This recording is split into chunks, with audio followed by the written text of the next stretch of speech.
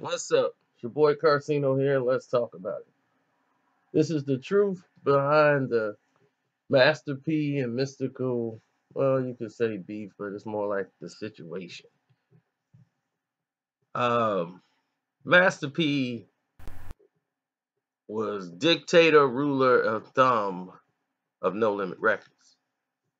Now, his rise to success blew up with Make 'Em Say When Make 'Em Say came out on the Ghetto Dope album, that took the album to a whole new stratosphere. People love that song. They played it at football games. It was on video games. But the standout of that song was Mystical. Him Mystical performed to close that song out. Was the highlight of that song in that record. And the that was basically the push they needed to get that to the next level. Now remember, through the course of this, Snoop was signed in the middle of it.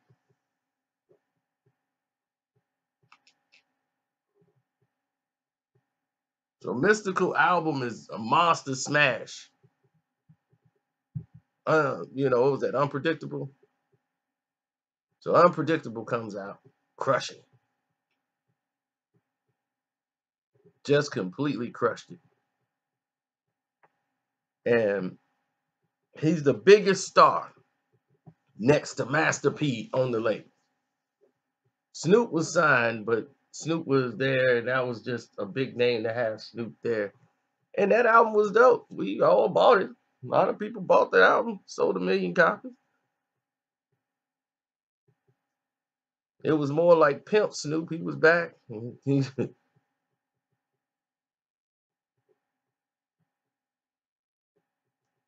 And for this reason, Mystical and Snoop and all these guys sat down and talked, and they were working together. Like, okay, we're gonna work on your album.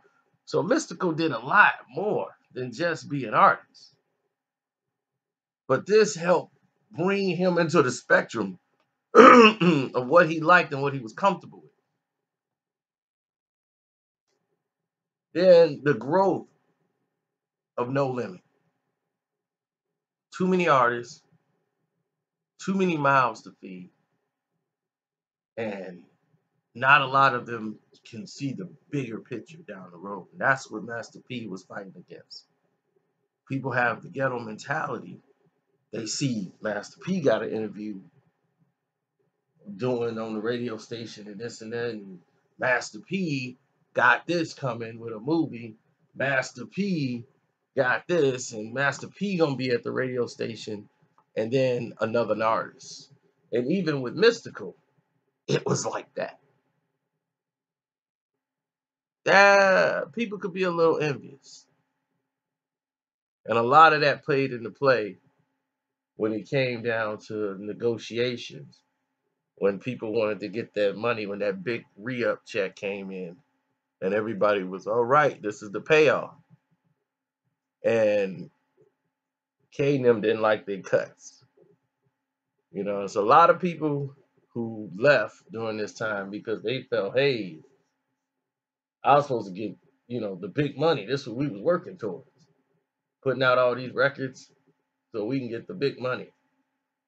And they started seeing P was rich. P's in the Forbes 40, he made 40 something million. And then they see it in the Source magazines.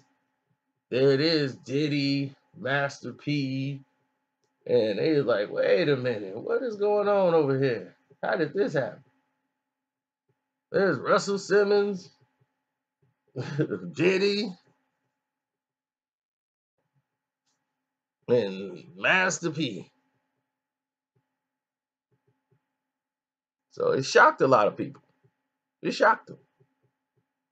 Now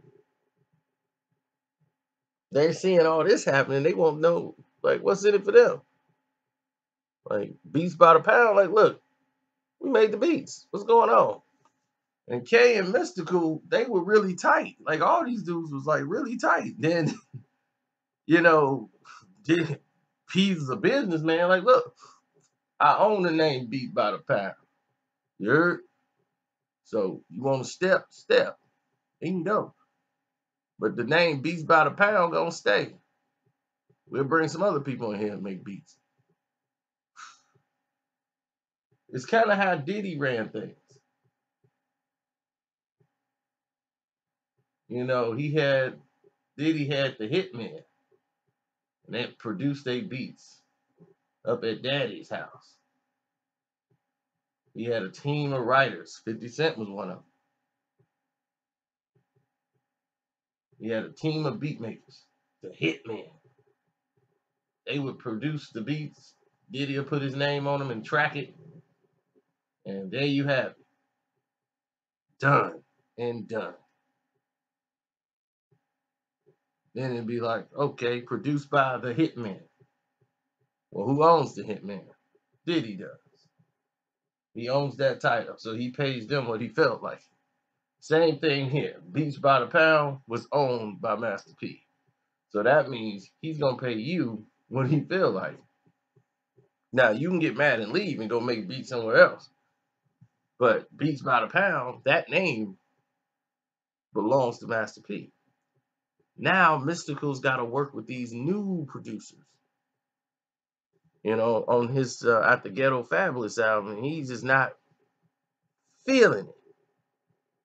You know, he was sticking with the team, being a team guy, and he ain't feeling that. A lot of people ain't feeling it in No Limit, and P's not listening. P's thinking, look, it's my money. I run the company. Make the beats with whoever I say. And P was just like, P, I don't think this is working out. You sure we can't get K and them back in here? We got these New York beat makers in here. They don't know nothing about what we doing. They don't get it. And we got to try to work with these dudes. We don't need this. So a lot of people didn't like the new producers. Mystikal for sure, and he was just in there trying to be a good team player, and he wasn't liking the way it was sounding, and was like, I can't do it. And I want out. It was just plain and simple. He talked to P. They had a heart to heart, and P told him, "Come on, man, you gonna lead a team like that?" Everybody else was leaving, getting their outs, and P was at the mind state like, "Well, everybody can go then. I built No Limit. I'm No Limit. You know, I rebuild it back up. If y'all want to go, y'all can go." And he let Mystikal go for nothing. To show you what type of businessman he was and how much of a real individual he was, he let him go. He wasn't happy, he let him go. Why hold somebody who ain't happy?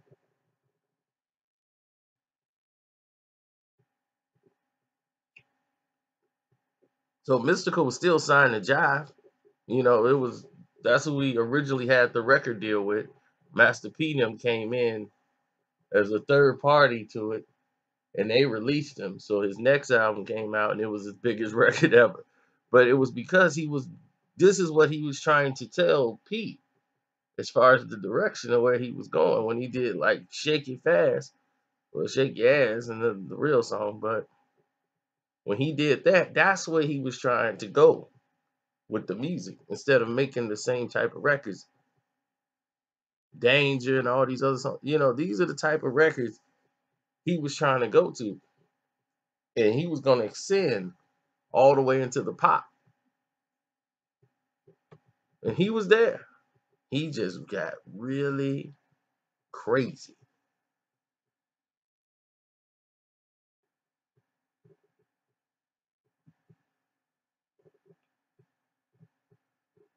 Bad things followed, and it's a tragedy what happened to his career.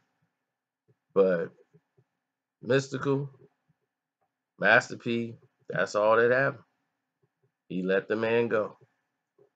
It's your boy Carcino. I'm out. Y'all have a blessed morning.